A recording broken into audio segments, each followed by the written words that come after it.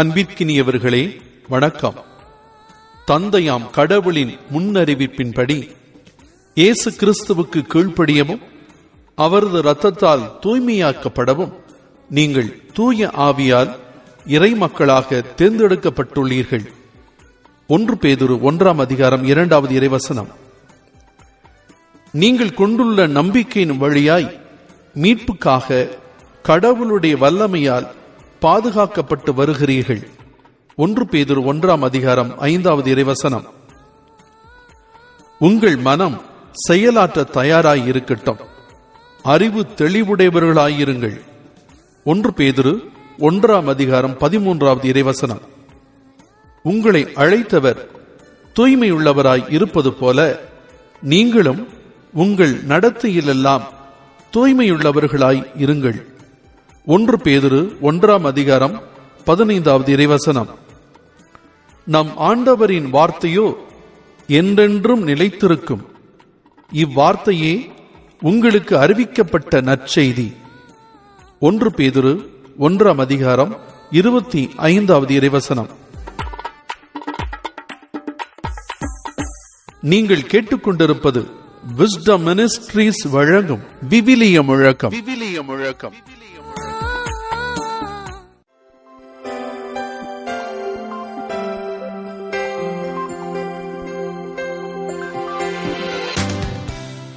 ஆண்டவர் இயேசுவுக்கு இனிமையான அன்பு சகோதரனே, சகோதரியே, உங்கள் அனைவருக்கும் விஸ்டம் மினிஸ்ட்ரிஸ் சார்பாக வணக்கங்களையும் வாழ்த்துக்களையும் தெரிவித்துக் கொள்கிறோம். இன்று ஜூலை மாதம் 5ஆம் நாள் வியாழக்கிழமை. ஆண்டவர் உங்களோடு இருப்பாராக, உம் ஆன்மாவோடும் இருப்பாராக. தூய மத்தேயு எழுதிய பரிசுத்த நற்செய்தியிலிருந்து வாசகம்.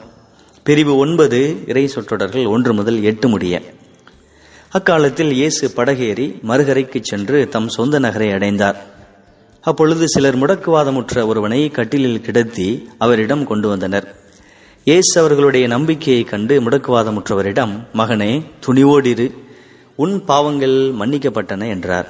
அப்பொழுது மறைநூல் அறிஞர்கள் சிலர், இவன் கடவுளை பழிக்கிறான் என்று தமக்குள் சொல்லிக் கொண்டனர். அவர்களுடைய சிந்தனைகளை இயேசு அறிந்து அவர்களை நோக்கி, உங்கள் உள்ளங்களில் நீங்கள் தீயென சிந்திப்பதேன்? உன் பாவங்கள் மன்னிக்கப்பட்டன என்பதா, எழுந்து நட என்பதா? எது எளிது?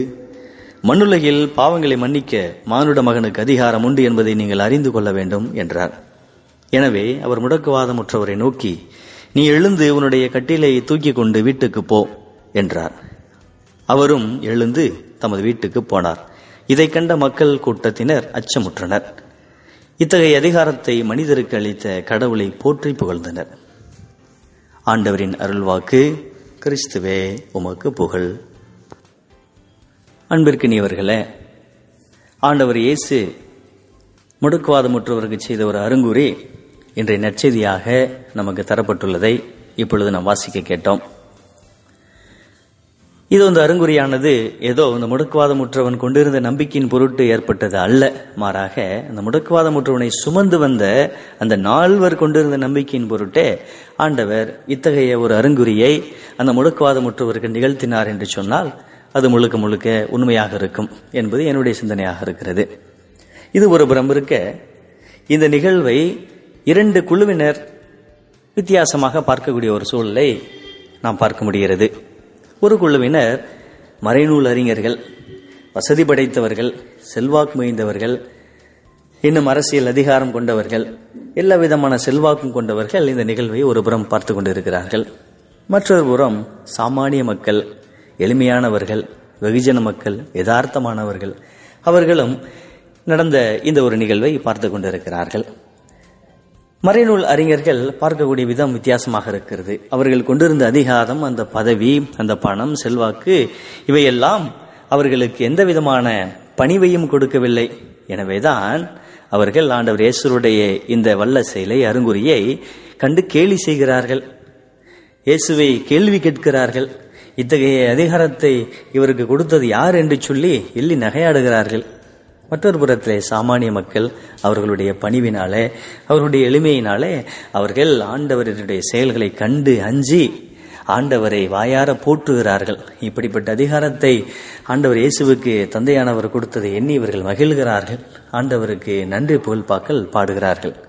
அன்பிற்கினியவர்களே, நம்மிடத்தில் எப்பொழுது இந்த பணம் பதவி எல்லாம் இருக்கிற பொழுது ஆணவமும் தானாகவே பிறப்பெடுக்கிறதோ, அந்த ஆணவத்தின் வெளிப்பாடாக எப்பொழுதெல்லாம் நாம் மற்றவர்களை எள்ளி நகையாடுகிறோமோ, எப்பொழுதெல்லாம் நாம் மற்றவர்களை கண்டு சிரிக்கிறோமோ, மற்றவர்களை இல்லாத உள்ளதெல்லாம் பேசுகிறோமோ, அப்பொழுது நாம் ஆண்டவரை விட்டு இன்னும் வெகு தூரத்திலே நாம் சென்று விடுகிறோம். எப்பொழுது நாம் எளிமையாக இருக்கிறோமோ, வெகுஜன மக்களுடைய உள்ளத்தை கொண்டு இருக்கிறோமோ, எளிமை உள்ளம் கொண்டு இருக்கிறோமோ, அப்பொழுது நாம் ஆண்டவரை உண்மையிலேயே ஏற்றுக்கொள்வோம். நம்முடைய விசுவாசம் அதிகரிக்கும், ஆண்டவரை மகிமைப்படுத்துவோம், நம்முடைய செயல்கள் ஆண்டவருக்கு உகந்த செயல்களாக அமையும் என்பது திண்ணம்.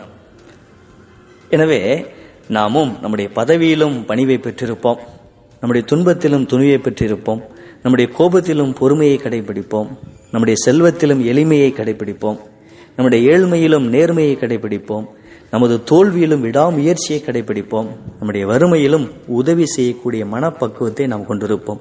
இதுதான் ஆண்டவர் இயேசு நம்மிடத்தில் எதிர்பார்க்கக்கூடிய அதி உன்னத கொடையாக இருக்கிறது.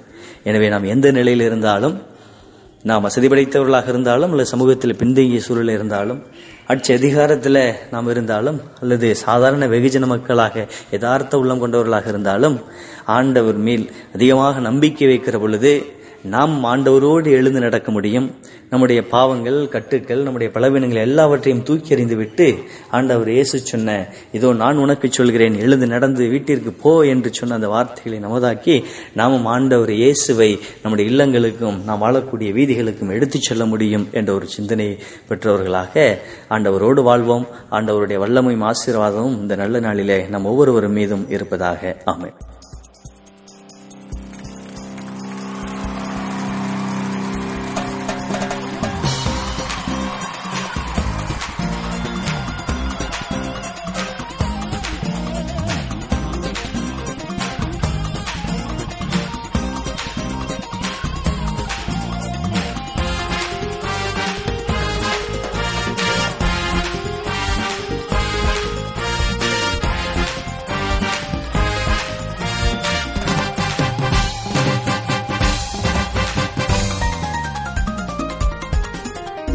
வாழ்வே இயேசுவே, உயிரே என் இயேசுவே, வாழ்வே இயேசுவே, உயிரே என் இயேசுவே.